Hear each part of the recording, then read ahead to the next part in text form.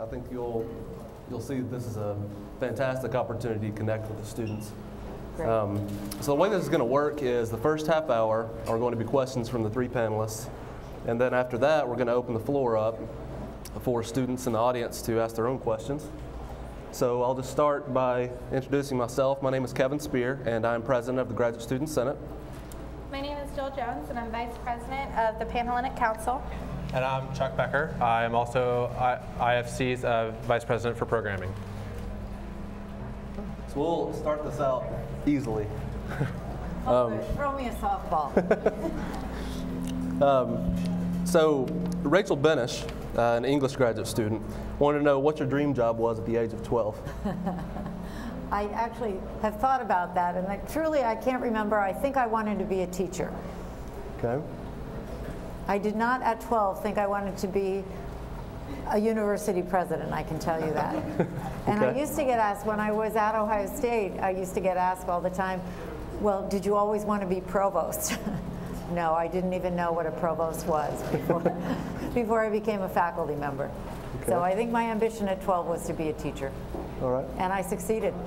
Yes, good. What new initiatives are you hoping to bring to CASE? I think the two things that I'm working on now, one is the plan for financial recovery. You know that we've had a deficit the last few years, and we can't continue that way. And we are planning to present that to our Board of Trustees in October, and we'll be talking more with all of you about that too. And the second thing is a strategic academic plan for the university. We need to have something that is a roadmap for our future, that will identify what our priorities are short and long term, will identify the action steps that we'll take to get there, identify the offices and people responsible for the different elements, include an articulation of the metrics we will use to measure our progress, and include some benchmark institutions so that we can compare ourselves to some of our peers. So we need to get that done, and we are going to get that done by the end of the academic year. And we'll be working with lots of people. There will be lots of focus groups, so you all will have an opportunity to participate in that. Our interim provost, Jerry Goldberg, our longtime dean of dentistry, is leading that effort. Thank you. So along that note, and more of long-term goals, where do you see the school in 5 to 10 years? I hope to be able to say in really a few years, but 5 to 10 is a good time period, that we truly are among the handful of outstanding urban research universities in the United States. And I think many of you know that the group I aspire for us to be in.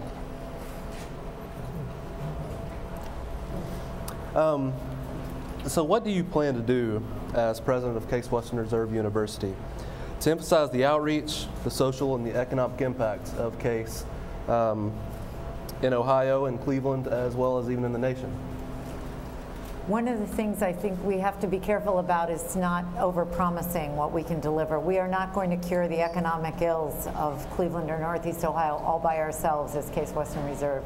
We just don't have the capacity to do that. But we do have the capacity, working with a number of partners, to be able to have a very positive impact, and we already have done that. In fact, what we produce here at Case Western Reserve is extraordinarily well-prepared students who go out and contribute to the economy and to society in a variety of ways, and also, of course, research that makes a difference. And those really are the things that we do and that we do really well. And that intellectual capital that I think we help to develop here at Case Western Reserve really is the key to a great economy. Those regions of the country that have done the best attract new businesses, not with the kinds of tax incentives that we used to see, but really with an extremely well-prepared workforce. And that means a lot more college graduates in this area than we currently have, and a lot more people prepared at the master's and doctoral level. That was a compliment, by the way, those of you who didn't notice. Thank you. Next question. CASE's national rankings have been falling in the past few years. Is there any plan of action for this? Part of our plan will be to address that, although I don't want to overemphasize the rankings. I also don't want to ignore them, because prospective students read them. Many of you probably bought the U.S. News best colleges and universities book before you decided to come here. And those of you who are in graduate or professional programs probably made some attempt to learn about how Case Western Reserve's program in whatever area you were considering stacks up against other peers. So I think it's important to acknowledge that those are out there and that they do influence students. The most important thing that we can do, though, is to be an outstanding research university focused on teaching students and at every level. And if we do that really well, I think the reputation will follow. Thank you. As OSU Provost, part of your job entailed working with students that had been appointed to the Board of Trustees for Ohio State University. Do you see any plans with maybe having some students appointed to work with the Board of Trustees? We do have student leaders who help with committees. In fact, we had students on the Presidential Search Committee, which was chaired by the board chair and co-chaired by another trustee. So I think we have had a good history of that. The student trustees on the Ohio State Board are non-voting members of the board, and that is a statutory decision. So public university trustees are, the decision about appointment is made by the governor, but the number and the categories of trustees are set by the legislature. A French student of ours, hopefully I can say his last name correctly, otherwise he'll kill me. Olivier Anu is in macromolecular science and engineering. And he wanted me to ask, when talking with companies, entrepreneurs, prospective students, and Case faculty, it seems that Case Western Reserve University does not have its own identity or its own uniqueness that would make Case recognized and known as a key reference in the academic world.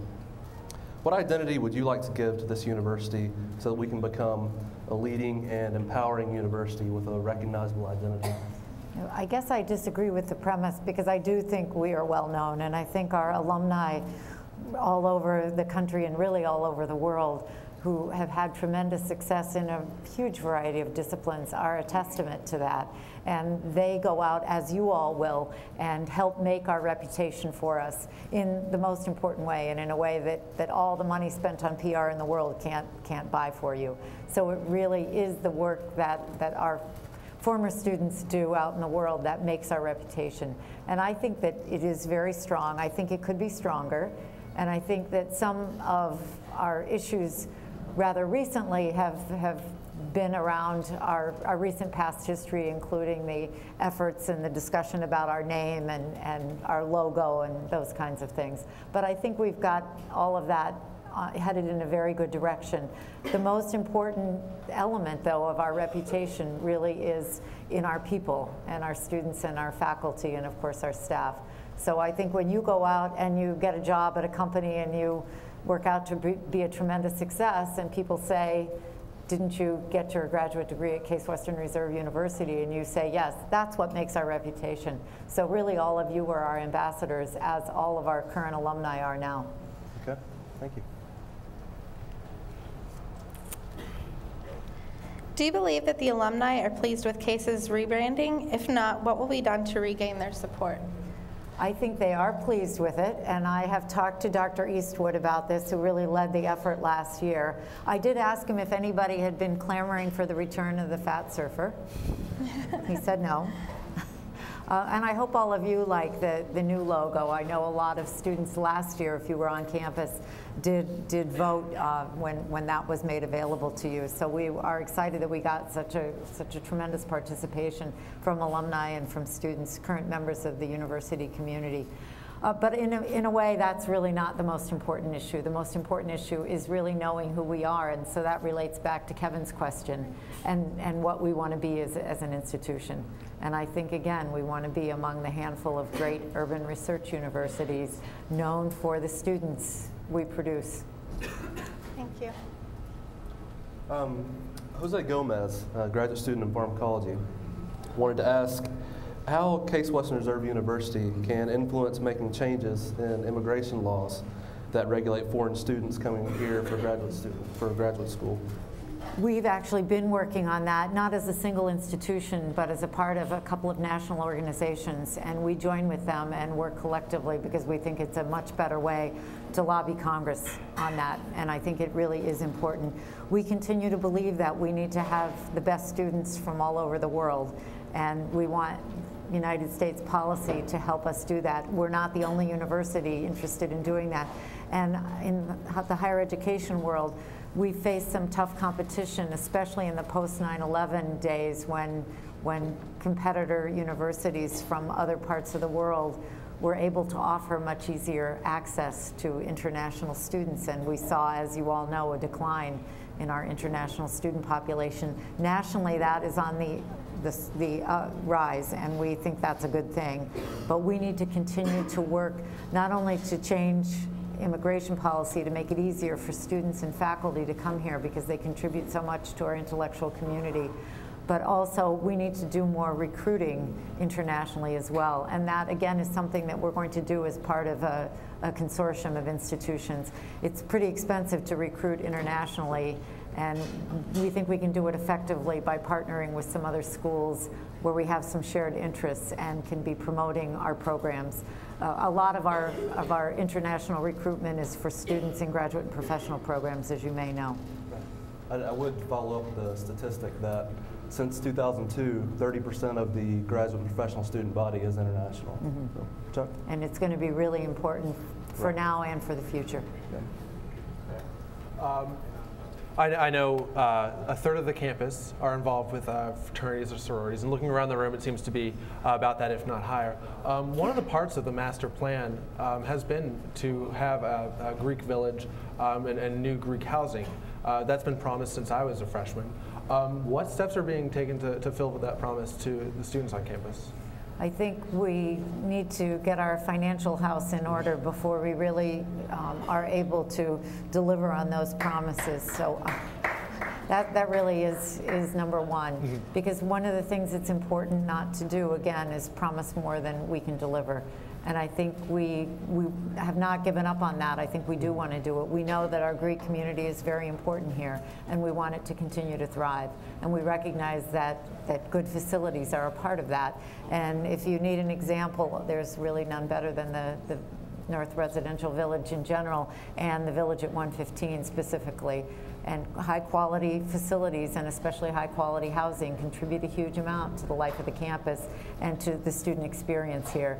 And we want our Greek students to have that experience as well. So I think we first need to get our financial house in order and then need to move forward on our plans. We have not given up on our master plan.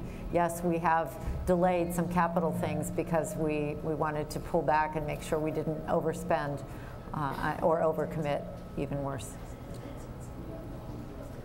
A somewhat related question.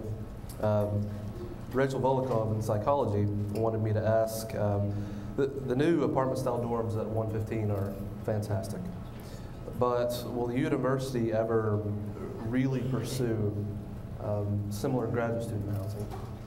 I hope that we will pursue graduate student housing because I think it's important. Depending on who you talk to, some people believe that graduate students prefer not to live on campus. And I think we need to really work with our graduate students to assess the number who would be seriously interested, because what we don't want to do is build it and assume they will come. We need to really work with the students and have a very good a preliminary study done so that we know that the interest really is there. We also need to look at the kinds of housing that would be most attractive. I assume it would be the kind of apartment style living that we have at the Village at 115. It would be most attractive. And then think about the kinds of things that we can do to make it really special for graduate students so that it wouldn't be just a duplication of the Village at 115, but would be something designed to meet the needs of graduate and professional students in particular. More beer. I'm not going there. You had mentioned earlier that you're looking to benchmark off of other institutions. What institutions do you have in mind? We've developed a preliminary list of institutions, but we're still in the process of talking about that as part of the process of developing a strategic plan. But we're looking at places similar to us, not in every way, but in some big ways. So we look at the confluence of disciplines. Is there a medical school? Is there an engineering school? Is there a business school? Is there a law school? All the places we're looking at, of course, would have a strong arts and sciences core. But other things they will have some of, but not all of. And so those are some of the things. Do they have more graduate and professional students than undergraduate students? We do. And what's the size of the undergraduate student population? What's the size of the graduate and professional population? Is it located in an urban environment, or is it in a small college town? So I think we're interested in trying to identify some universities that are somewhat similar to us, that in some cases would be what we call aspirational peers to benchmark against, so that we really get the best practices from places that are doing some things very well and from which we can learn. Great, thank you. This one's a little bit heated. You may be aware that 90% of American Association of Universities, these institutions provide partial or complete coverage of graduate student health fees, with an average coverage of 95%.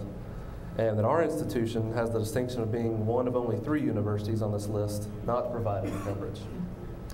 What can the GSS do, in conjunction with your office and all others that would need to be involved, to implement graduate student health care coverage similar to and competitive with that of our peer institutions, even if it means starting small in light of the current university's financial situation? Yeah, this is something I believe in, something I worked on at Ohio State. I will tell you that by the time I left, we had moved to an 80% subsidy of health care benefits for GAs, and that was exactly the same as was provided for employees of the university, which we thought was a good benchmark. One of the things I would caution everyone about is in looking at those numbers. Sometimes they do provide 100% of a plan that doesn't cover a lot. And so I think it's important to look both at the percentage of the cost that's covered and what the healthcare benefits actually are, because you can provide 100% of a plan that doesn't provide a lot of benefits for graduate students, and I'm not sure that that really helps. So we have to be careful to make sure that it is truly a high quality plan and that we're subsidizing a high percentage of it in order to be competitive. I don't know whether it has to be at 100%, but I think it has to be at a very high percent in order to be competitive. And I think that's something we'll have to work at, and I appreciate the way the question was framed, because I think we will be able to make progress. And when we did this at Ohio State, over the 4 years that I was provost, we started at one place and kept moving and building on that until we got to the 80% level. And it really was a matter of being competitive, because that's part of GA compensation. And in order to attract the best graduate students, that's part of the thing they will be assessing. So we have to take a hard look at that. So I think the way we can work together is that the Graduate Student Senate and the administration can work on a strategy, a plan that will be phased in over time, that will achieve, I think, the goals that we share, and that is to have a very competitive environment to attract the best students. Thank you. So you've been on campus now since January, I think? Well, February? I've been off and on campus since January, but I actually started July 1st. All right. Well, since your time on campus, what's been your favorite thing about the campus? I was here before. I really loved being back. I'll tell you what the most pleasant surprise has been. Before I came, I heard a lot of comments that led me to believe that morale might be quite low here because of recent past history. But actually, I've been really pleasantly surprised. That's not the case. I think students and faculty and staff and alumni actually have been very welcoming to me, to my family, and I think excited about the possibilities that are in front of us. We have some challenges, but those are all opportunities too. And I think it's up to us to make the most of them. But I have been really, really pleased with the level of commitment to our university from all of our stakeholders. Okay. Well, that's all the questions that we've got, right? I think so. Are we Yeah. out on time? Yeah, I think so. Yeah, so I guess we'd like to open the floor. If any of you have any questions. Yeah. So just Test. Hi. First of all, thanks for coming. I'm a junior in civil engineering, so as a result, I'm looking at different graduate schools because that's something I always wanted to do. And currently, according to U.S. News and World Report, and I know some people don't put a lot of stock in this, and some do, but according to this report, Case's graduate school for engineering is ranked 45, whereas other schools, such as OSU, is actually ranked, I think, 20-something, like 25.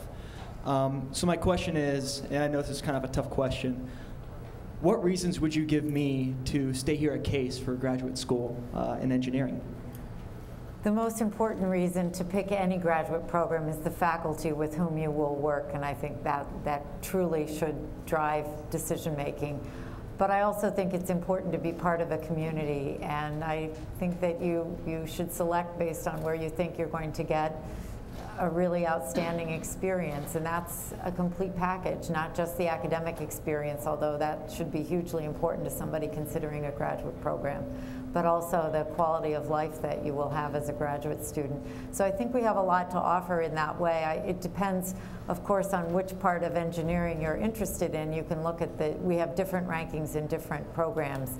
You're mentioning the sort of overall ranking for graduate programs in engineering, but U.S. News actually does break out programs specifically. And relatively soon here, we will see the rankings done by the National Research Council, which is part of the National Academies. And they also rank graduate programs, and that will come out reasonably soon, and you'll have that to look at as well. Other questions that you will want to ask as you're evaluating graduate schools have to do with placement of graduates, and if that placement data show that you will likely end up a place where you want to go. I don't mean geographically, but I mean professionally, career-wise. And I think we have a great track record of placing our graduates in outstanding professional positions, and that should be important to you. I hope that you felt a real sense of community while you've been here as an undergraduate student, and that is important to you as well. Thank you. We have another question? My name is Matthew Gardner. I'm an accounting student here. You already discussed what you were pleasantly surprised with finding when you got here, but what's the biggest change that you've encountered since when you were last here in the 80s that has posed the biggest challenge to you, or what's the biggest change other than the fact that you're now president? Well, there have been a number of changes. The look of the campus has changed in some ways, not in others. And I always think that I know where I'm going, and then things look a little different. Even my own law school, the Peter B. Lewis building wasn't there when I was here the last time, so it changed the look of things and has changed my orientation to getting around.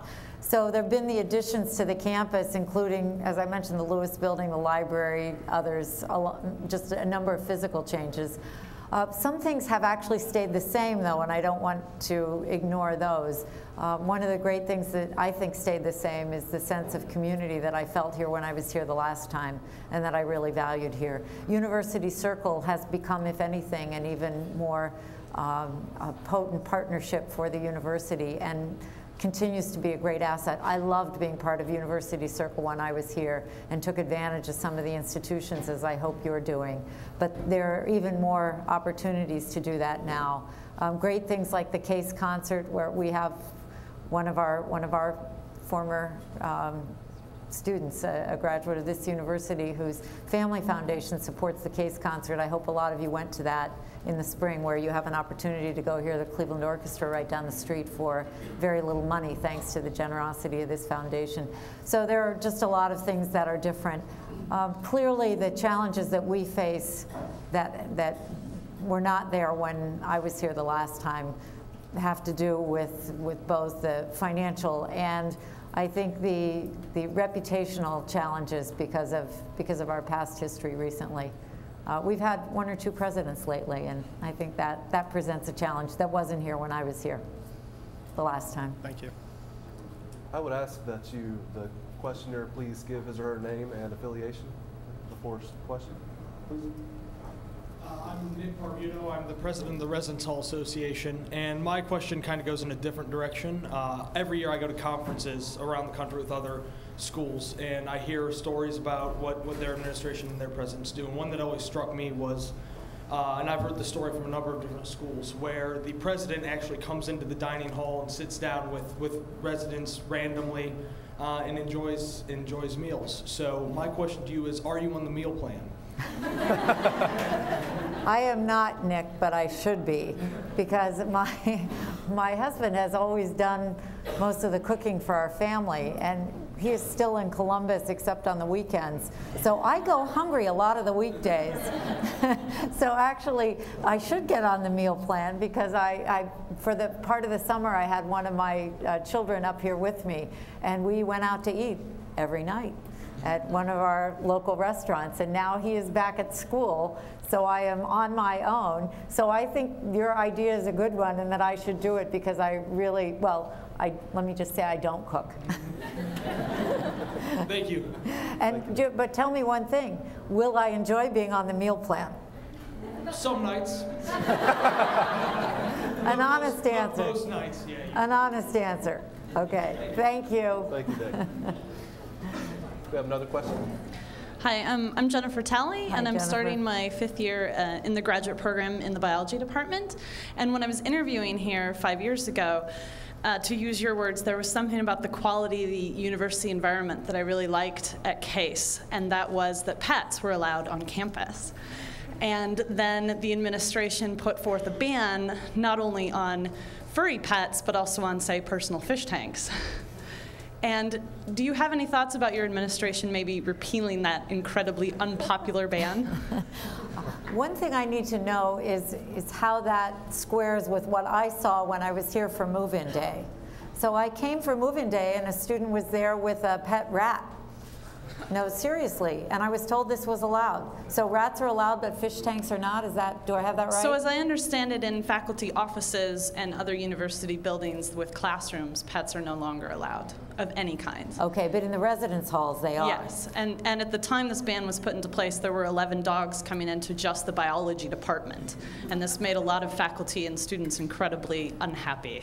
Well, I will have to look into that, because I really was puzzled by the question, since I knew that we did have pets in at least some pets in the residence halls. Right. And I recall, I was a little surprised to see the rat moving in that day, but was told that these kind of pets were actually allowed. And I think somebody said that fish were allowed in the residence halls. Is that right?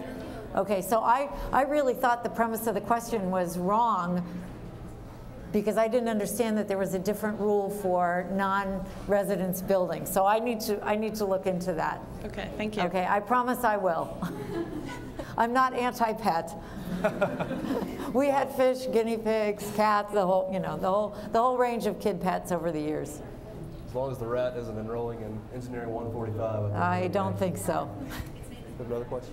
Hi, I'm Rachel Stone King. I'm a senior, and I've been a member of the varsity track and field team for my first 3 years. My question is, what are your overall thoughts regarding the concerns brought forth by the athletic teams regarding the athletic department? Yeah, the athletic program reports to student affairs, which reports to the provost, and I have talked with the provost about looking into those concerns, and I think that is in process. It's a fair question. Okay. So I can't be more specific until they've had a chance to really look into it seriously. Okay. All right, thank you. Thanks. Okay. Hi, I'm Shelly Ghost, and I'm a junior, and I'm accounting and French major. And you already mentioned that you have plans to address our dropping rank in the U.S. News and World Report, but do you know if there's anything that's going to be done concerning our rising rank as one of the campuses with the least happiest students, or our second largest workload, second only to MIT, and maybe those are related? I met with all the directors in student affairs this morning, and we did talk a lot about the student experience and how important that is. And it really, we have to consider it from a really integrated experience. You can't separate sort of student life things, extracurricular activities from the academic experience, and your question suggests exactly that. So we are looking at how we can make the student experience even better. I don't want to shy away from academic rigor, because I think many of you chose this place because you were seeking that and you knew that you would find it here. But I also agree that we have to look seriously at the whole experience for our students and really be willing to take a look at the good and the bad. And I think we are willing to do that, and this is a good time to start doing it. if it hasn't really started already.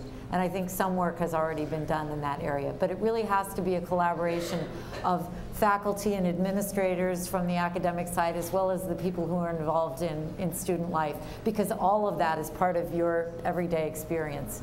And that all needs to be, all of that wisdom needs to be brought to bear on the issue that you're raising. I would like to see our students feel good about their experience here, because of course happy students are happy alumni, and we all know that happy alumni are really important. And it does truly start while you're here as students. And I get a little bit of a skewed sample in the sense that I tend to talk to a lot of students who probably disproportionately are happy here. And they've chosen to get really involved and are having a good experience and have opportunities to work closely with faculty and feel good about all of that. But I recognize that we have to meet the needs of all of our students, and that I can't rely on just the people I happen to talk with, that we have to hear from all of you. So I think that's a really good question. I did literally just meet with the directors of student affairs this morning, and we talked about exactly that. Fantastic. So we'll have to come back to you with more on that. All right, thank you. Thank you. You have another question? Hi, I'm Xantha Gray. I'm a first-year master's student in the biology program, and I'm also proud to say that I did 5 years of undergraduate here, so I'm entering my 6th year in case, and I've fully spent a quarter of my life living here.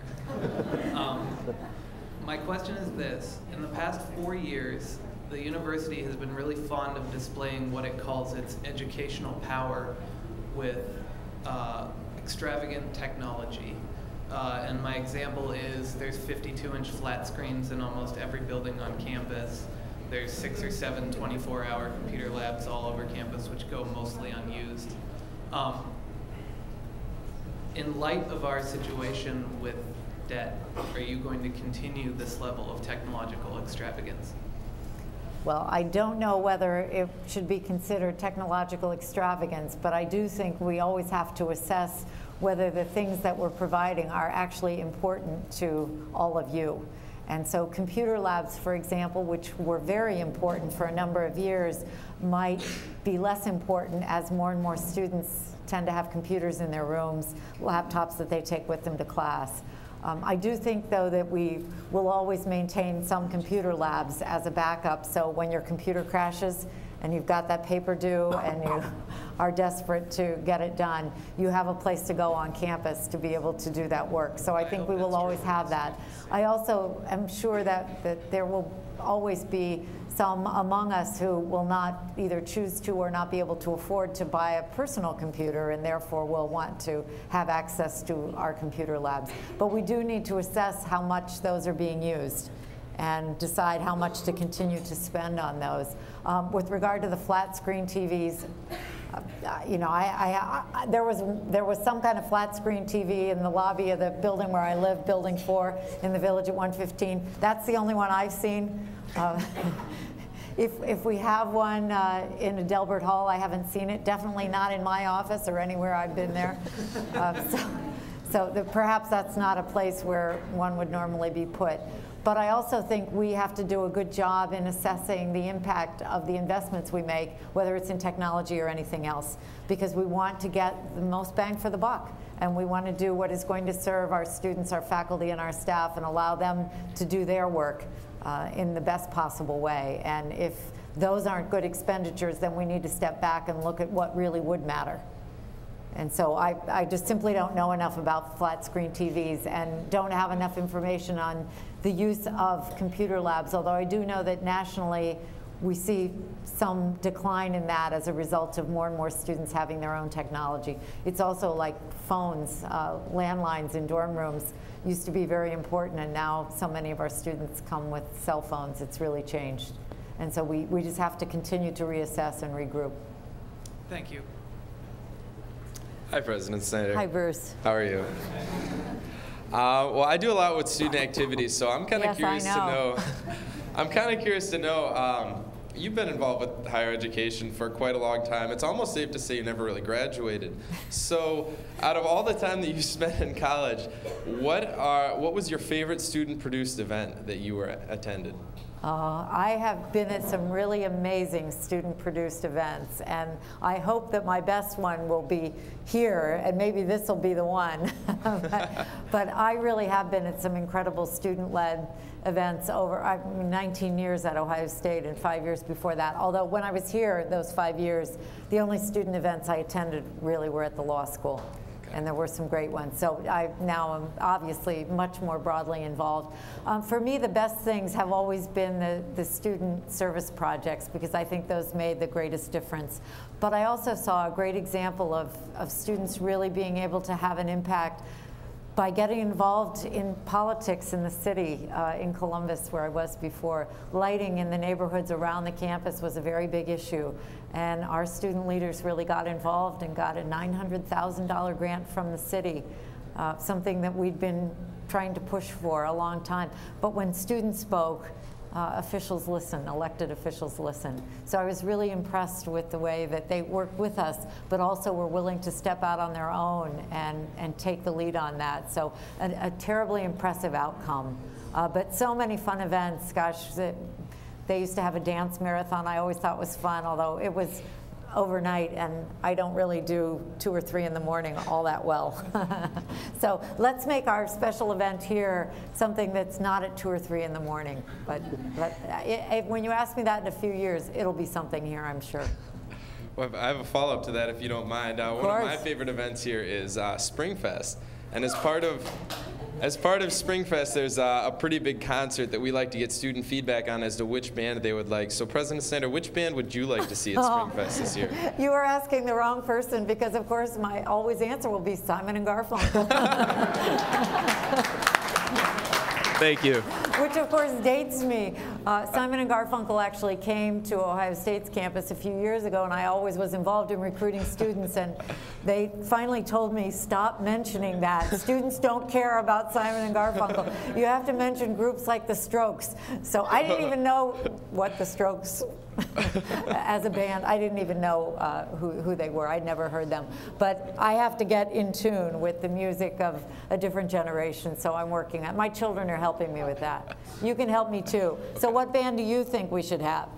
I don't know, Simon. I'm a Simon and Garfunkel fan myself. Oh, well, great. You've got an old soul, Maybe we can work something out. Thank you, President Snyder. Well, let's see if we can get them here. I would love that. I'll have to admit my guilt on Simon and Garfunkel also. See, we've got a Simon and Garfunkel fan club right here. Another question? Hello, my name is Ashley Lowry, and I'm a senior mathematics major. My question is, with the rising size of the incoming undergraduate first-year classes, do you see CASE being less selective these past few years? I think we have to take a look at what we really want to do as a university and what is the optimal size for our undergraduate class. You may know that we just hired a new vice president for enrollment. He just started, I think, right after Labor Day. We had his welcome reception earlier this afternoon, and we are asking him to help us look at the issues of size and quality and effective recruitment. And we hope that all of you will be engaged with this, because one of the things that he will tell you is the very best recruiters are our current students, because students want to hear from you. And next to you, our very best recruiters are faculty, because prospective students want to hear from the people who will be standing in front of those classrooms. So I think we need to have a real strategic plan and look at the relationship of size to what we can do on the campus, our capacity, both in terms of faculty, in terms of housing, and in terms of the complete student experience, as well as quality that you mentioned. And I don't have an answer for that, but Randy Dykey, who's our new vice president for enrollment, is already hard at work on that. Thank you. Hi, my name is Michael Petrick. I'm a junior economics major. I've got a two-parter. First one's a softball, second one's pretty tough. First of all, what's your favorite color, what's your favorite flavor of ice cream? Chocolate chip. Okay. And who would win in a fight? CFO Hussein Sadeed or VP Dick Jamison? I refuse to answer that on the grounds that it could incriminate me with my colleagues. So fair enough. They're both great. Who do you think would win? Oh, I don't know. I have no idea. Okay. That would be an epic contest. I was just wondering how I need to hedge my bets.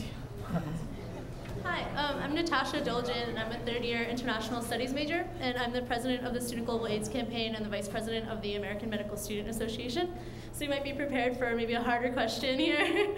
I was just wondering, we were in the Inamori Center yesterday with Dr. Eastwood, me and the College Scholars Program, and we were talking about like leadership on an international level, you know, on a national level here in Cleveland and then on campus.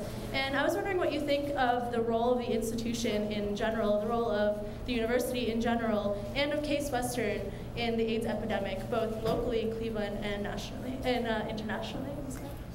We are involved in that in a variety of ways. I think our health sciences school, particularly the School of Medicine, of course, is involved in research, and that's critically important in combating this thing.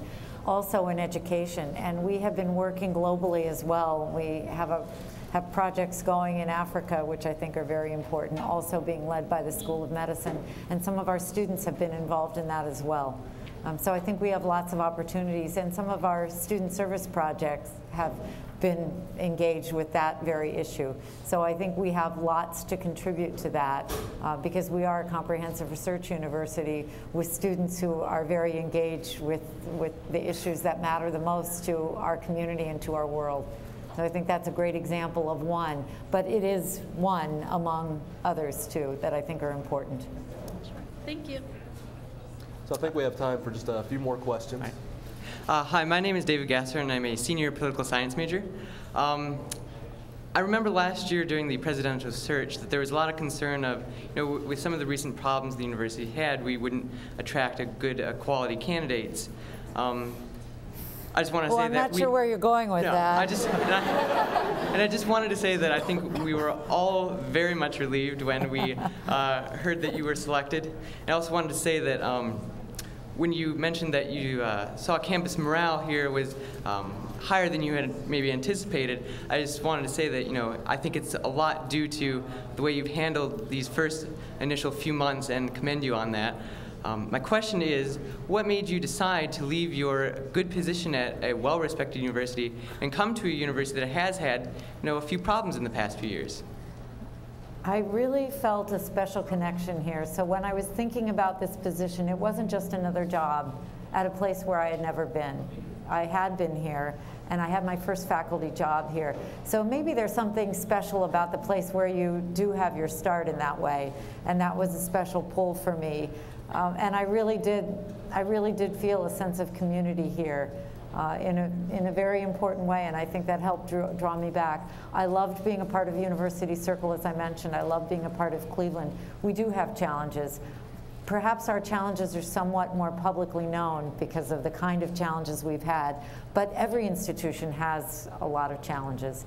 And of course, you never know, taking any of these jobs, what's going to happen the next day. And I think I've had a few of those surprises here, and we don't know what's going to come tomorrow as well. So I think you just have to be committed to the place and the people, most importantly. And for me, I felt that sense of connection, and was really, it was just an amazing opportunity. Yes, challenges, we have plenty of those, but those truly are opportunities. And I think I saw a place that has tremendous potential, that really does have the opportunity to be among the world's top urban research universities, and has something special to contribute. At the same time, because we are still relatively small, we're able to preserve that special sense of community that I think is so important, and that I hope our students walk away with and keep for the rest of their lives. So preserving that and enhancing that, as well as enhancing the university's academic stature, those are the things that matter a lot to me, and it was a great opportunity to come and do them at a place where I had been before and that I felt a special connection. Hello, my name is Doug Bentley, and I'm a senior biology major. And this doesn't have a lot to do with me, because I'm graduating very soon. But in the past 2 years, we saw a lot of people leave. Obviously, the president, we've now seen Provost Anderson leave, and along that time, 4 of the 5 deans also left as well. And a lot of those have been replaced. The provost, I believe, has been replaced. But do you see this now as entering a time of stability for Case?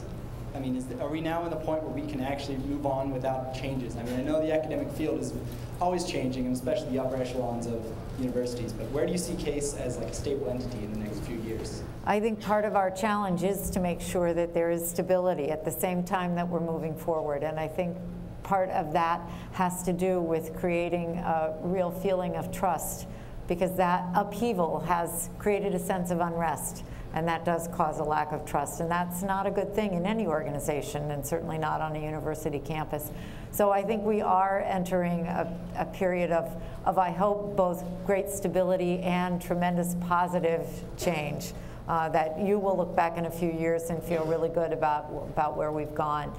Obviously, who knows what's going to happen tomorrow, but I will tell you that one of my colleagues at the law school, which was, I visited all the schools in the first few weeks that I was here, and one of my colleagues at the law school, who was not somebody I had ever met before, wasn't here when I was here the last time, came since then, prefaced a question with, when I was halfway through my presidency and had been here 10 years. So I thought that was a very optimistic way of looking at it. Whether I will last 20 years or not, who can say, but I don't like to move. I was 19 years at Ohio State. I just moved, I just unpacked. I'm not doing that again. As a follow-up though, you were a provost at a past university. How did it feel to come to a university that just now has lost their provost? Do you feel a little bit empty, a little bit without some help? Well, of course I knew Provost Anderson because we had been provosts together. But I felt very fortunate that we were able to get Jerry Goldberg, as I mentioned, longtime dean of the School of Dental Medicine and a very successful dean, to step into that role here, because he has a great history with this university and with the School of Dental Medicine, and he's a great leader. So I'm excited about working with him, and we're already having a great time. Yes, of course, we have challenges every day, but we also feel like we're making a lot of progress, and I think that's important. And he's just a tremendous colleague and a great leader. I'm happy to be working with him. Thank you. Yeah, I would say in my experiences with Dr. Goldberg, he truly is an exceptional leader from a student's perspective. One more question? Hi, my name is Tran, and I'm a fifth-year anthropology and art history major here. I'm the current general manager at WRUW, and one of our biggest concern is the lack of space in our home, which is the basement of Mather Memorial. And there were some news of like a new student center that's been going around for the past 25, 30 years, because we've had staff members who've said that we've been promised ample space in this new student center, and I was wondering how real of a promise that this will be. We are working on plans for a new university center, which will be a great space for students and will include space for a number of student organizations. I can't tell you today exactly when we will build it, but we will build it, and we will tell you, I hope sometime later this year, some kind of timeline for that project. And we do obviously want students to be involved in helping us shape that project, so you will be hearing more about that. But you're right, that has been talked about for a number of years here, and I'm only coming on to this rather late in the discussion. Yeah, there's a lot of pressure, but thank you. I'm feeling no pressure whatsoever. Just kidding. Well, again, I want to thank all the students for coming, and especially I want to thank you, President Snyder.